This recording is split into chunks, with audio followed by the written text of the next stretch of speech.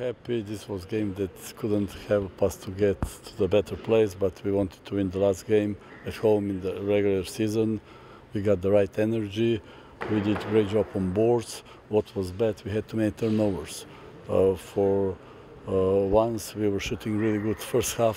First half our threes were over 50%, so I'm happy about that. And as I said, the only bad thing was too many turnovers. The end of the regular season was not bad for you. You had many games where you competed against pretty strong teams and you won against some pretty strong teams. What improved compared to the first half of the season? No, we started the season good. Then we had some problems with injuries. We didn't have the right rotation. That was our biggest problem. Now we got everybody healthy, and we were playing. We were playing with good energy, with the right energy. We had also some bad games, like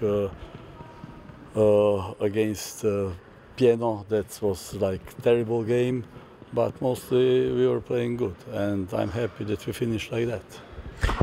What are your expectations for the series against Žalgiris? It's to play the best that we can.